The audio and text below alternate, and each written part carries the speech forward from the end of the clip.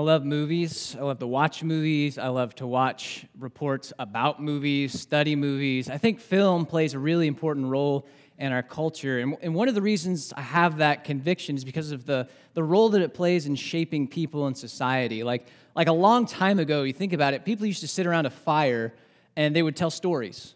You know, and those stories would say something about the world around us. It would say something about who we are and what our fears are. And these stories would help inform our worldview and shape us. And that's the role that movies and television play today.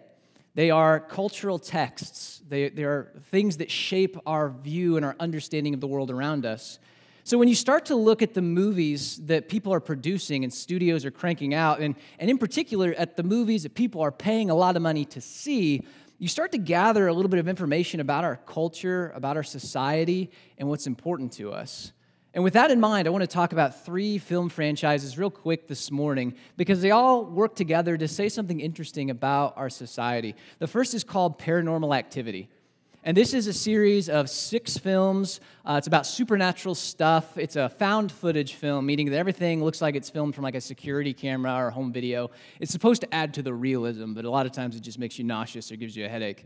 But anyway, these films, like I said, there's 6 of them, and they're all about people who live in these kind of haunted homes, areas, whatever, and it's either a ghost or a spirit or a demon, and it's just about the terror that they experience living in a place with this supernatural phenomenon around them.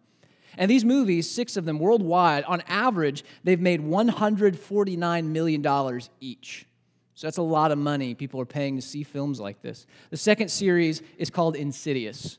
And this is a series about a haunted house, haunted child, again, spirits, demons, supernatural beings that just inflict terror and fear on the characters involved. There are 4 of these films. And on average, they've each made $135 million each. And then the last franchise I'm going to tell you about is probably the most successful of all of them. It's called The Conjuring. There's 5 of these films. They're loosely tied together. One is about a demon-possessed nun. One is about a demon-possessed doll. There might be 2 of those, actually. So one of them is a demon-possessed house. Again, it's a movie, or series of movies, just about terror that we experience from the supernatural world. And again, on average, these movies have made a ton of money, $310 million each. So we look at these movies, there's a lot of them, a lot of money going in here, and what we start to see is that our society has a fascination with the supernatural, which is really kind of funny because we live in such an empirically biased culture.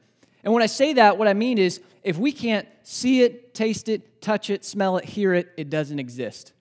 That's the way that a lot of institutions and a lot of people in our society operate, and yet we pay a lot of money to go and experience this possibility, this openness to the supernatural. And that openness, that curiosity we have, we experience that in different ways. Sometimes in the terror we feel from a scary movie. Other times, though, it's from the fear that we feel when we start to consider that these spiritual things might genuinely exist. Sometimes spiritual stuff is scary.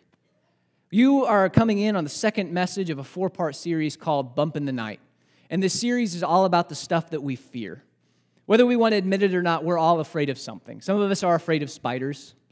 Some of us are afraid of snakes or fire, clowns. Other fears are a little more serious and less obvious. Things like judgment or rejection or loneliness, death. We all have a fear of something, and these fears are very real. They're very formidable. But our God is even bigger, and we see that in our passage this morning in the book of Mark, chapter 5. If you've got your Bibles with you, I want to ask that you open them up to Mark chapter 5. And if you don't have your Bible, don't sweat it. We have the passages on the side screens, or even better, download the YouVersion Bible app on your mobile device. It's YOU version. It's free. It's a super, super awesome tool just to have with you all the time. I highly encourage you to download it and carry it with you. Mark chapter 5 is where we're going to be this morning. And this is the way it goes, starting in verse 1. It says, "They went across the lake to the region of the Gerasenes. And when Jesus got out of the boat, a man with an impure spirit came from the tombs to meet him. This man lived in the tombs, and no one could bind him anymore, not even with a chain. For he had often been chained hand and foot, but he tore the chains apart and broke the irons on his feet. No one was strong enough to subdue him. Night and day among the tombs and in the hills, he would cry out and cut himself with stones." So something kind of obvious, but probably we need to state it anyway. The guy in this story is kind of a scary dude. I don't know if you picked up on that, but like some details about him that kind of come together. He lives in a tomb. So like he hangs out and lives next door to dead bodies, which is not right. That's not normal. He's incredibly strong, so much so that he breaks chains and iron bindings that people have put on his feet. That's not normal. Regular people don't do that. But the icing on this creepy cupcake is his hobby. After a long day of being super strong and scary, he goes home to his tomb and he cuts himself with rocks and cries out in pain all night long. That's not normal. Like, there's a lot about this guy that's scary. Like, if you came across somebody like this on the street, what would you do? I mean, I think most of us would probably cross the street and walk on the other side at least, right? Like, we might come across somebody like this, and our natural instinct might be just to think, well, maybe they're mentally disturbed, maybe there's some sort of mental illness they're suffering from. And in fact, that's how a lot of people have approached this story in this passage in the past. They look at this and they say, well, there's some sort of psychological issue at play here. And you know what? That might make sense if this is where the story stopped. But it keeps going. Look at verse 6. It says, when he saw Jesus from a distance, the man ran and fell on his knees in front of him. He shouted at the top of his voice, "What do you want with me, Jesus, Son of the Most High God? In God's name, don't torture me." For Jesus had said to him, "Come out of this man, you impure spirit." And when Jesus asked him, "What's your name?" "My name is Legion," he replied, "for we are many." And he begged Jesus again and again not to send them out of the area. A large herd of pigs was feeding on the nearby hillside. The demons begged Jesus, "Send us among the pigs, allow us to go into them." And he gave them permission, and the impure spirits came out and went into the pigs. And the herd, about 2,000 in number, so we all know what that looks like, right? You've seen the trucks outside of Smithfield. About 2,000 hogs rushed down the steep bank into the lake and were drowned. Okay, mental illness is a very real thing that a lot of people suffer from and seek treatment for. But this is not how you treat mental illness. I've never heard a physician, a therapist, anybody say, "Okay, I understand what your ailment. Here's what I want you to do. Go stand by a herd of pigs and yell until they run off a cliff and you should be good." That's not how you treat mental illness. This is not a story of healing. This is a story of Jesus encountering the spiritual reality of the world that we live in. And that can be kind of a scary thought. In fact, that's the first point we're going to touch on this morning. Sometimes admitting that all of this spiritual stuff might be real is scary. It's scary to admit that spiritual stuff really exists. Now, not all of it is scary, mind you. There's some of this that we're very open to. There's some of us that we very readily affirm, stuff like God. I mean, if you're here this morning, you're probably at least open to the idea that a God exists. And that's not really scary when you think about it. The idea that there is this all-powerful, loving being who knows me intimately, who cares about me, and who wants the best for me, that's not scary. That's really comforting, actually. And if you're here this morning, even if you're kind of on the fence about some of this stuff, you're probably at least open to the idea of heaven. And that's not scary either, this thought that when I die, there is a place where I can go, that I'll know peace and I'll know joy and all this suffering, all this pain, it'll be gone. That's not a scary thought. That sounds pretty great, actually. And even this other stuff, this angels, demon stuff, we might be on the fence about this, and I need you to know that if you feel that way, you're not alone, okay? We live in an empirically biased culture. Like I said, if we can't interact with it with our five senses, we have a predisposition that says it's not real, and that's shaped all of us to some extent. I'm included in that. I'm a preacher. I believe in God. I believe in Jesus. I believe Jesus was raised from the dead. I believe in the power of the Holy Spirit, and yet when it comes to this angels, demon stuff, for whatever reason, I struggle at times to accept it. And I might fall into that camp of people that say this is something else, if not for two things. One was a personal experience with this stuff that I can't explain any other way. And the other was this realization that Jesus made this world, and I think he knows this world better than I do, and he seems to be affirming that this stuff exists. Some of it's not scary. God, heaven, all of it sounds great. But that's kind of where the rub is. Because if some of this exists, then all of it exists. like this spiritual stuff, it's kind of an all or nothing proposition. We don't just get to pick the parts that we really like and hold on to those because they're more palatable and reject the rest of it. It's kind of like a night this week, my family and I were sitting around the table. I have a 2-year-old son named Levi. We were eating pasta and Caesar salad. And Levi has never really enjoyed Caesar salad, but he seemed like he wanted some, and he kept reaching for it, so we put some on his plate. And he took a couple pieces of lettuce, and he put it in his mouth, and he went, just sucked all the dressing off of it. And when he was done, he went, and just spat lettuce out all over the table. And I was like, dude, that's not how dinner works, okay? You don't just get to eat the dressing and spit the lettuce out because you don't like it. It's an all or nothing thing. And that's the way that this spiritual stuff is. It's an all or nothing proposition. We don't just get to pick bits and pieces because we like them. And that can be kind of scary because it means that if God is real, then there really is this spiritual reality around us that I can't influence or control by traditional means, that the universe is a whole lot bigger than I ever realized, and that can be a very humbling experience, but it can also be kind of a scary experience to think, man, there is a lot of stuff out there that I don't understand. If heaven is real, that means that the alternative is real as well. And that's kind of a scary thought. This idea that I could have this eternity of bliss with God and joy and no pain, or there might be this other place that we call hell.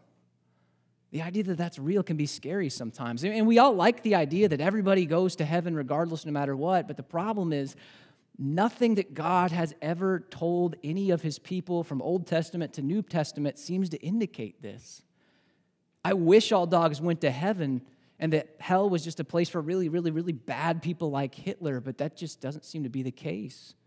In fact, when you read what Jesus actually does have to say about hell, some of it is kind of chilling.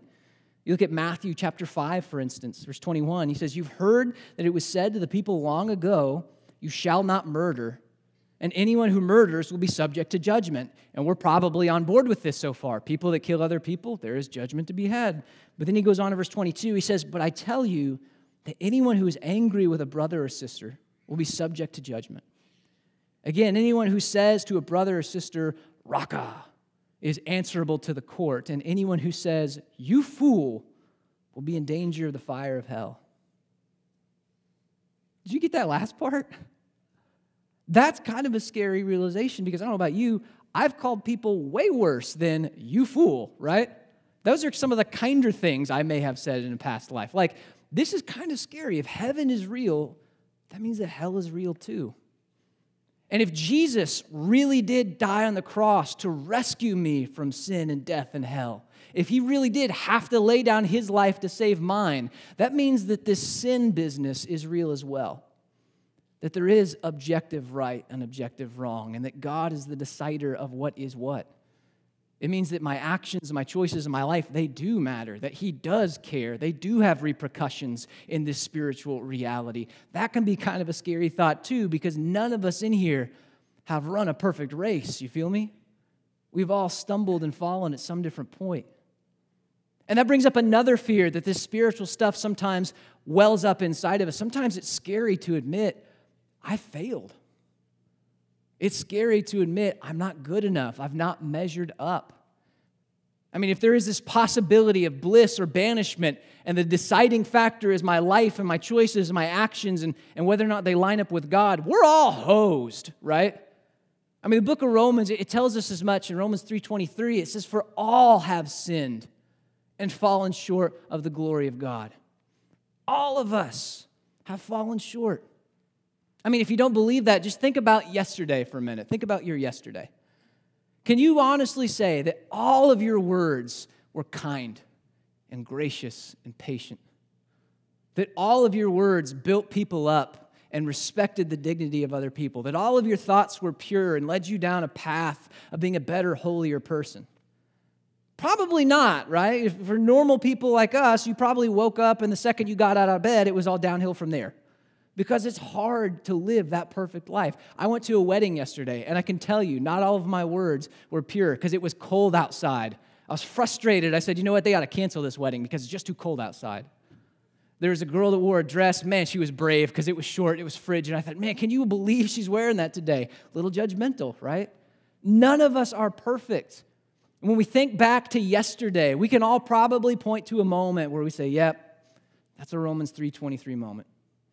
That's where I sinned, and that's where I failed to measure up to the standard that God calls me to. And that was one day in the many, many, many days that we live in this world. We've all sinned, and that can be kind of a scary thing.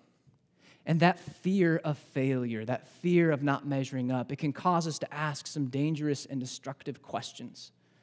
Like, how do I know God will really forgive me? How do I know He's actually going to stay true to His word? How do I know later down the road He's not going to just say, yeah, you know what, they were a little too bad. I'm going to remember their sins now. And we can start to just pile guilt and shame and at the end of the day, fear on ourselves, this fear of judgment. And that can have consequences, guys, not just in our spiritual walk, but on the quality, the psychological health, the emotional health of our entire life. I used to do youth ministry, and when I did, I took our kids to a CIY conference. It's this big week-long conference for teenagers. You get a couple hundred teenagers in the room. It's a ton of fun. It's exhausting, but it's fun. And every year at these conferences, they would try to have this interactive element to their worship. Like one year, you could go down front, you could write a prayer on a piece of paper and put it in a wall, and that was something you could do during the song, just something to emphasize and engage people. This particular year, they had a beam of wood at the front of the stage, and there were some chains on it. And you could go down front, and they invited the kids to wrap the chains around their arms and then let them fall off, kind of as this visceral experience of what Jesus has done for them. And I'll be honest, I was a little cynical. I thought it was kind of lame. And I was talking to my buddy who worked for the company, and he kind of thought it was lame too, until one week he saw a 16, 17-year-old boy go forward. And he knew this boy, and he knew what the boy had done and what he was involved in, and he knew what had been done to this boy. So he knew that there were some issues here. And the 16, 17-year-old boy, he goes down to the front, he grabs those chains, and he just wraps it around his wrist till almost his fingers were purple, and just squeezes them as tight as he could. And he squeezed until his arms started to shake. And he started to cry. He started to yell. And he just couldn't let go of those chains. And my buddy realized that everything he was seeing in that picture was how this kid felt inside.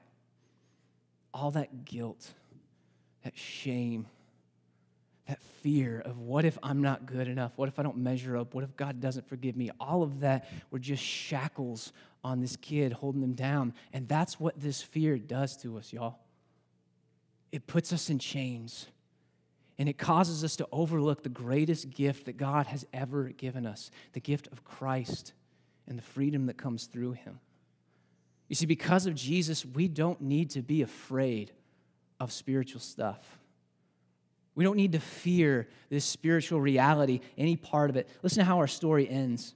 In Mark chapter 5, verse 14, it says, those tending the pigs ran off and reported this in the town and the countryside, and the people went out to see what had happened. And when they came to Jesus, they saw the man who had been possessed by the legion of demons sitting there, dressed and in his right mind. And they were afraid. And those who had seen it told the people what had happened to the demon-possessed man, and told about the pigs as well. And then the people began to plead with Jesus to leave their region. So let me back this up and paint a picture for you. So they hear this 2,000 number of pigs run off a cliff. That's not a sound you can miss, okay? Squealing, dying, everything else. That got some attention. People came to check it out. And when they got there, they saw this scary dude sitting there, fully clothed, in his right mind, eating some soup or something, just like, hey, what's up? Being completely normal. And then they look at Jesus and they start to piece together what's happened. And when they realize what Jesus has done, they shudder to the bone. And they're not afraid of the demon-possessed guy anymore. They're afraid of Jesus because they've started to catch a glimpse of who He is. And they say to Jesus, they begin to beg Him, dude, we can deal with demons. We know how to handle that. But you are something else altogether. You got to go, man. Like Jesus is not intimidated by any of this spiritual stuff. And when I say that, I'm not just talking angels, demons. I'm not just talking the devil and hell. I'm talking all of it. Jesus is not intimidated by our sin. He's not intimidated by our guilt. He's not intimidated by our past. He's not intimidated by our shame. In fact, the whole reason he came was to abolish and conquer all of that. He's not intimidated by this spiritual stuff. Listen to the way that the book of Hebrews describes this.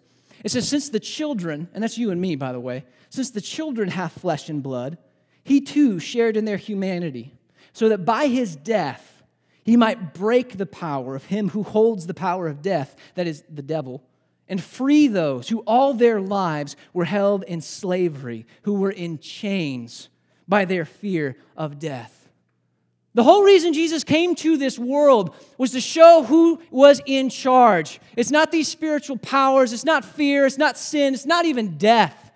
It's by the cross, Jesus broke death. He shattered the power of hell. He defeated Satan. He is bigger than our sin. He's bigger than our guilt. He's bigger than our shame. He's bigger than the chains of fear that hold us down and suck the joy out of this life that God has given us. That's who he is. That's what he came to do. And so long as we stand beside him and follow him, church, we don't need to be afraid of this spiritual stuff. Did you notice how the demon-possessed guy addressed Jesus at the beginning of the story? The demons come and they beg him.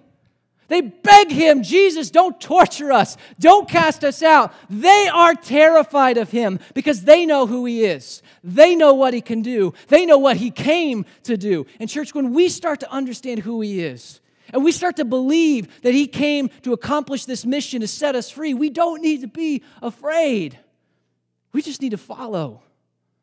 And this morning, that's what I want to encourage you to do, is to follow this incredible Jesus, this vastly powerful Savior who is bigger than any of this spiritual stuff that we might come into contact with. And if you've not made that decision to follow him, I want to tell you this morning is a great time to start. Because there is life, and there's freedom, and there's courage, and there's boldness, and there's forgiveness, and love, and joy, and eternity that he's holding out for you to take a hold of. You just got to say yes. And this morning, if that's a decision you need to make, and you need to make it, I want to invite you to take that connection card out of the back of the seat in front of you. And on the back, you'll find our next steps wheel. At the very top, there's the most important circle on that diagram. It says, choose Christ. Choose to follow, choose to be saved by him, choose to invite him into your life to be your Savior and your God, and you have nothing to fear in this life or the next. If that's a decision you need to make, fill out that card, bring it to me at this side table after service, because we're going to talk about what it means to follow Jesus, to be baptized into him, and to follow him for the rest of your life. For the rest of us who've already made that decision, we're not off the hook. Because following Jesus is more than just a one-time decision. It's getting up every single day and saying, I'm going to take my next step towards you. And for you, I want to share how this story ends with the demon-possessed man. Verse 18, it says, as Jesus was getting into the boat, the man who had been demon-possessed begged to go with him. Jesus did not let him, but he said, go home to your own people and tell them how much the Lord has done for you and how he has had mercy on you. So the man went away and began to tell in the Decapolis, which is the 10 cities, began to tell how much Jesus had done for him, and all the people were amazed. If you want to follow Jesus and you've already been baptized, here's the next step. Go tell people what he's done. Don't be afraid to tell them about the amazing things that Jesus has done. Don't be afraid to tell them about this gift of life and forgiveness that you have through him and only him. Don't be afraid to tell people that there are spiritual realities at play and he is the only one big enough to hold them at bay. Don't be afraid to tell people about Jesus. Let's pray. Father, thank you for Christ and thank you for what he has done to save us and to rescue us. We thank you for the power and the boldness that comes only through his name. And Father, as we leave this place, I pray that we would go as salt and light in this world, that we would go to tell people about the truth, to tell them about life, to tell them about hope, and to tell them about the gifts that only come through your Son. Jesus, we praise you for your boldness, for your power, for your authority, for your vastness, and mostly for your love and coming to save us. And it's in your name we pray these things. Amen.